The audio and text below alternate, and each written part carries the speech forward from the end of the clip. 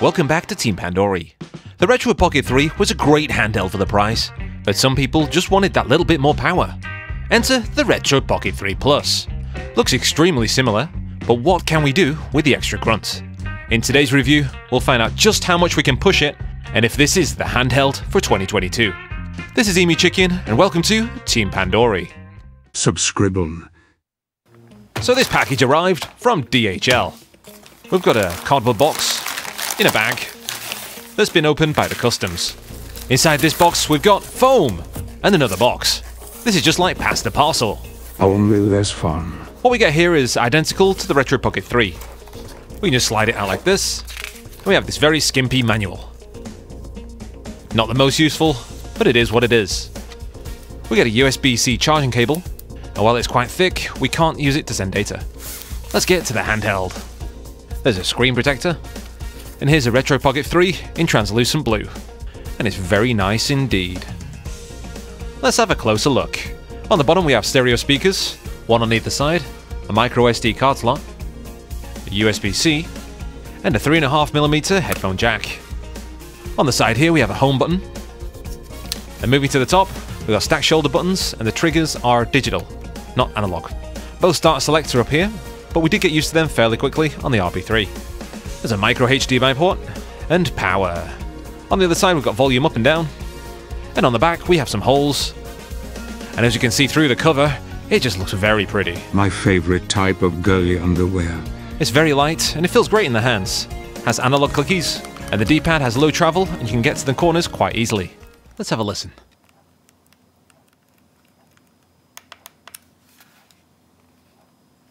There's a bit more travel to these buttons, and they feel pretty decent.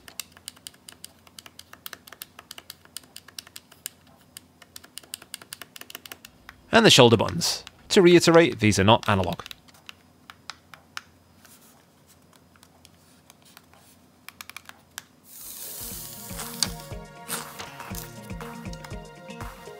Always use protection.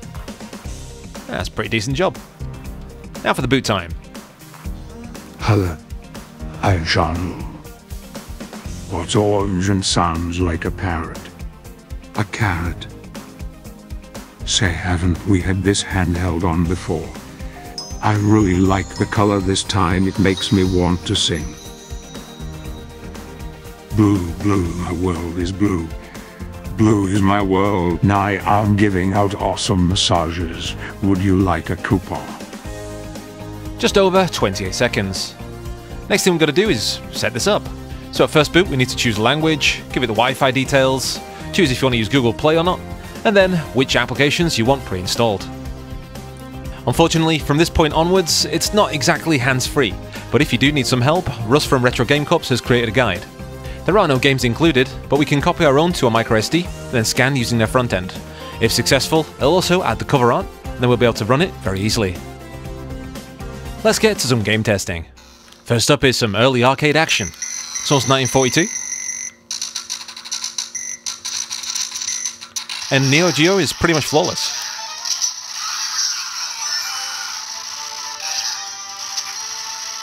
And for fighting games, this D-pad works really well.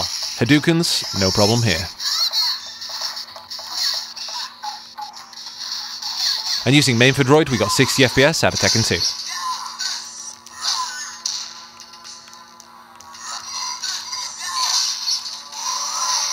And even Tekken Tag Tournament is fully playable.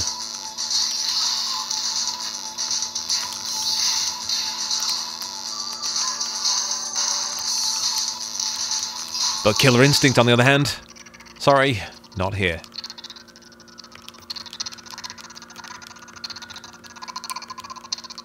And here are some shooters from Cave.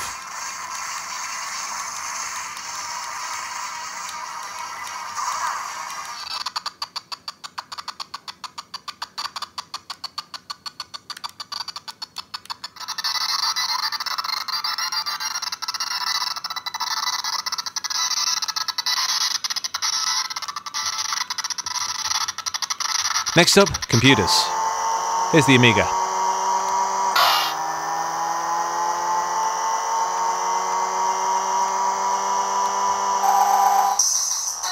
Gym Power title screen is running at 41 frames per second, But when you're in game, full speed.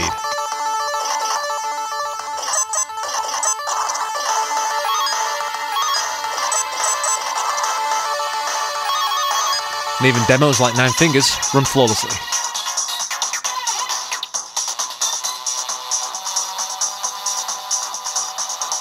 Some games to the PC now.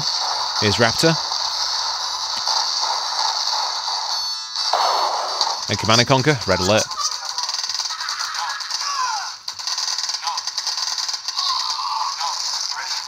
And don't forget we have ScumVM with touchscreen support. Laverne's covering that territory. And Open Beats of Rage.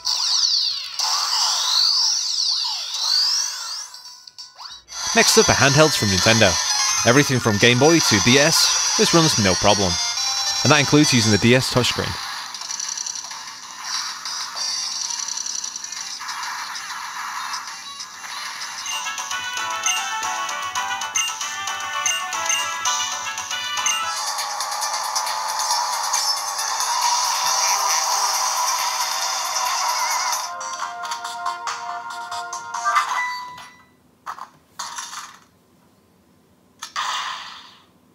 If we move on to the 3DS, we do actually see some performance dips.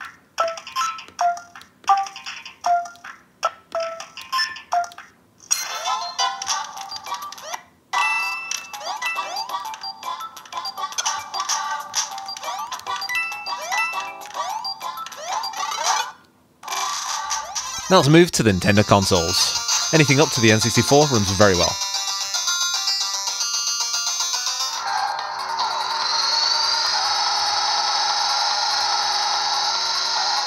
N64 is always a tricky one to emulate, but as the system uses Android and it's pretty powerful, it can go as far as upscaling to 2 or 3 times resolution and is still very playable.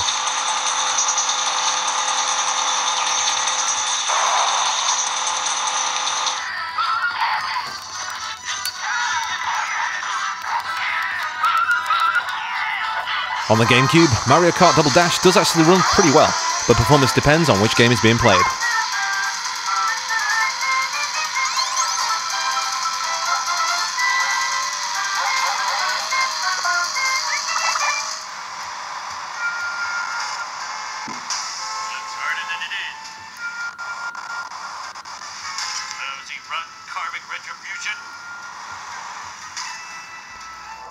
Here's some Metal Gear Solid Twin Snakes. You can see that the speed dips to 90%.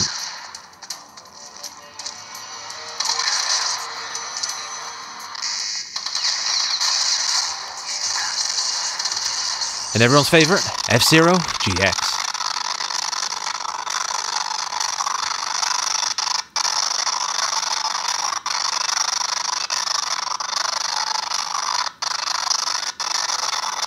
With GameCube being hit and miss, here's some Mario Kart Black on the Nintendo Wii.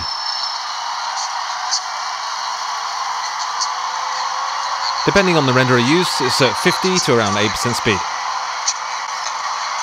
But when switching to our favourite, Rhythm Heaven Fever, yeah, this is pretty much perfect.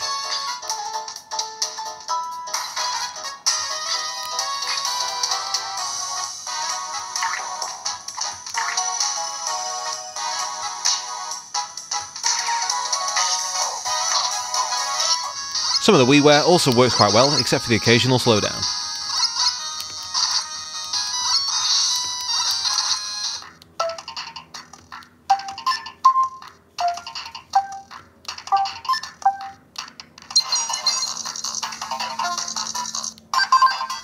Now for the Sega consoles. Here's Sonic 2 on the Mega Drive.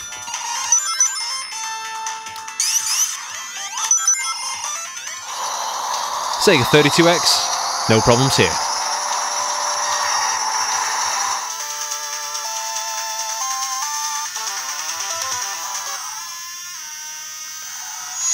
Sega CD.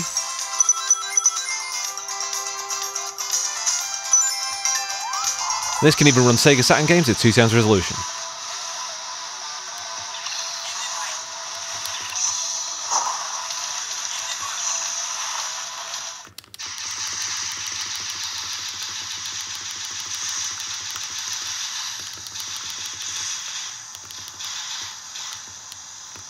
Next up is Dreamcast, and every game we tried ran great, even with upscaling.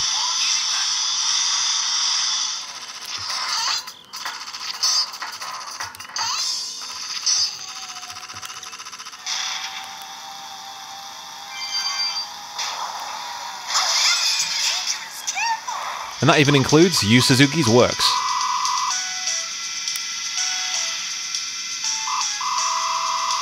And everyone's favourite, Capcom vs SNK 2.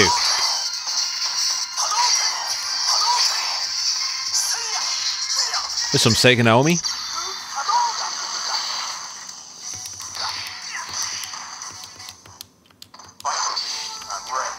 And a Thomas Wave.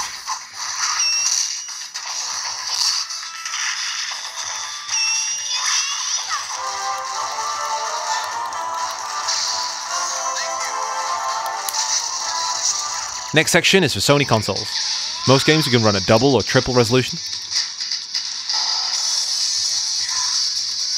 But there will be slowdown if we use double or triple resolution with PGXP enhancements. If you turn the PGXP off, this runs like butter. Now for some PlayStation 2. This may be a good choice for RPGs or easier to play games, but it's definitely a hit and miss scenario. You may not notice here, but Dragon Quest VIII does have a little slowdown. Dawn, on the other hand, runs perfectly. As does Gradius 5.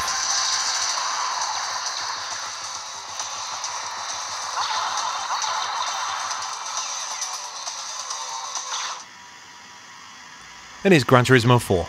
When there are many cars in view, the game does slow down. We have to faff with the settings to get decent speed.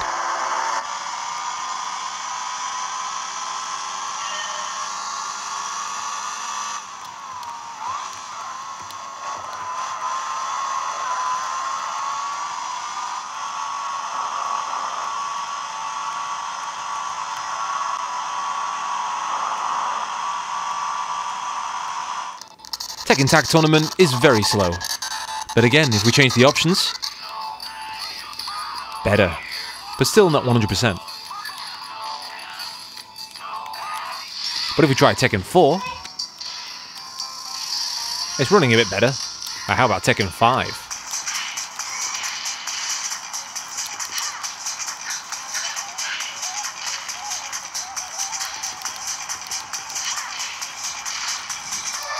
Moving on to PSP now, 99% of the games worked with at least 2 times resolution, full speed, with no frame skip. If Wipeout pulses at 3 times resolution, the special effects do slow it down a little. So 2 times resolution, perfect.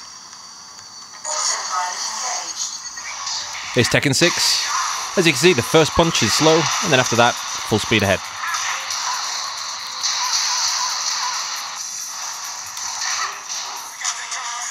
Midnight Club 3, Dub Edition.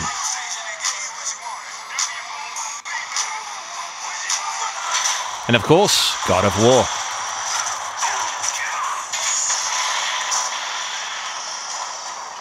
There are problems with Killzone Liberation, but that is a problem with the emulator itself, and not with the handheld.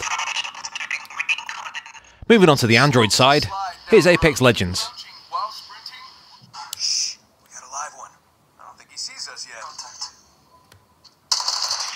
Call of Duty Mobile.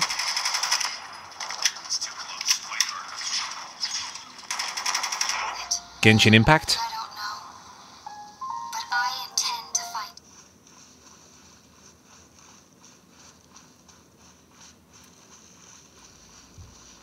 League of Legends Wild Rift.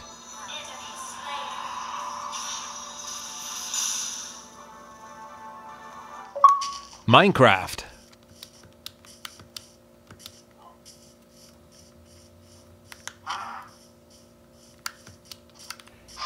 GTA Vice City.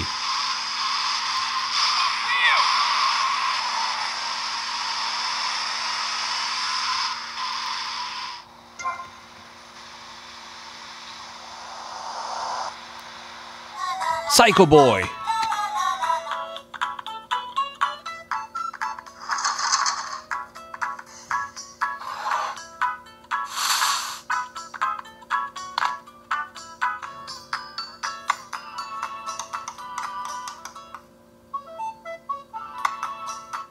With Teeter Pro, we can use the gyroscope. And there's also a microphone in the device so we can tune our guitar.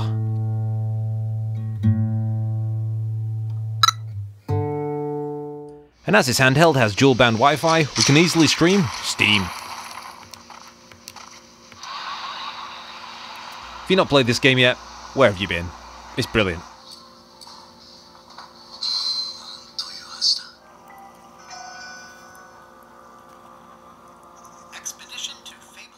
Outside games, we can always check out a good cartoon. DuckTales, Sexy Commando, or even this crazy one called Golden Boy. If you want to use controllers, we can use Bluetooth ones, just by holding this button here, and then pairing it with our controller. This SM30 Pro works in the menu, and in games.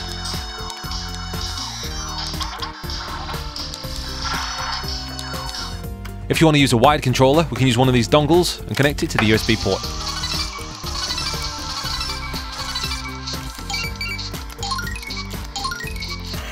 When hooking up to a TV, you'll get a 720p signal, which works rather well. And if you want to be a bit more experimental, how about 2-player PlayStation 2? Asuka is just my type. Don't tell Beverly. She will take my lunch money. So what are the big differences between these two? Well, obviously we've got a more powerful unit, but they look pretty much identical. The D-pad is exactly the same, but there is a big difference with these buttons. Little clicky,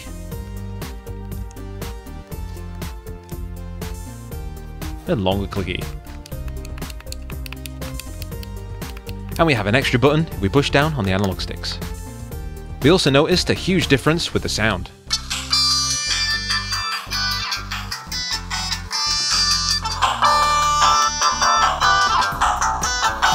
We then ran a speaker polarity test on YouTube and found out the speakers were incorrectly set up on the Plus. That means we have little bass and poor sound, which was not the case on the 3.